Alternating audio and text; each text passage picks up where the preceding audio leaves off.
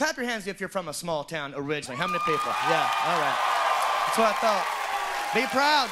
Shake your head. That is what our country is, whether people like it or not. We are a small town nation.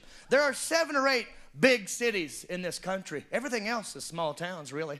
What do you think red, white, and blue stands for? Redneck, white trash, blue collar. Yeah. Yeah. Welcome to America. Throw in some green bud, you got a redneck rainbow, baby.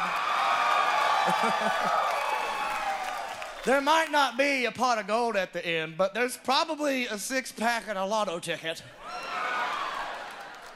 And I'll tell you this, too. It is not the size of your town that makes it small town. That's not what it is. It's the way of life. It's the town's attitude.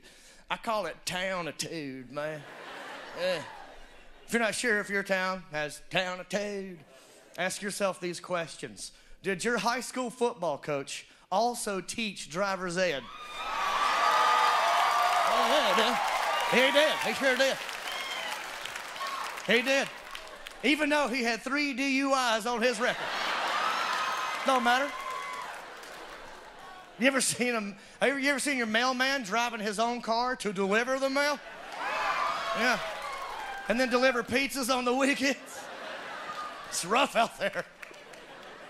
Here's what happened to us. Our preacher was caught stealing money from the church, and he's still the preacher.